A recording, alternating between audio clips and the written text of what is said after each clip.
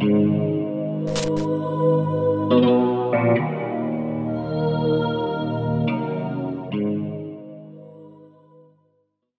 to the Original Gangsters podcast. I'm your host, Scott Burnstein, quick hitter edition, and I'm going to give you an update on the Highwaymen Motorcycle Club here in Detroit, Detroit's biggest and most original motorcycle club. They started it all here in Detroit in the 1950s. And although they're not the most prominent nationwide, that would be the Outlaws, the Highwaymen locally are the big dogs. And there's some news that's come out of Highwaymen world over the last couple of weeks. First off, you had the sudden passing of the Highwaymen's national president, Tim Gaines. They call him Mr. T.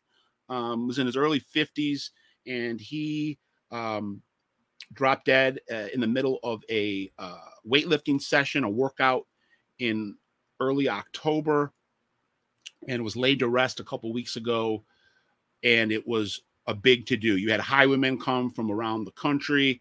You had the FBI in the helicopters, ATF doing surveillance. But Mr. T was a beloved figure, had become president over these last couple of years, and he's passed away.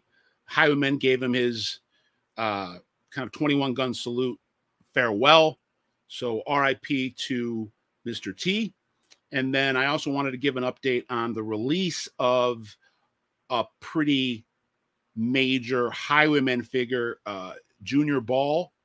Gary Junior Ball is out of prison now after about 15 years.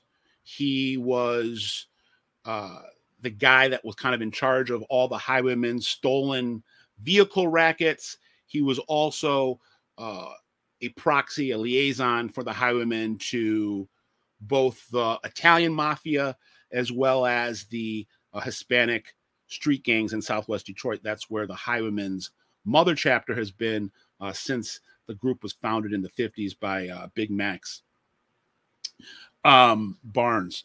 But Gary Ball, a guy that has a lot of respect across the city, Junior, is now home. So welcome home to Junior Ball.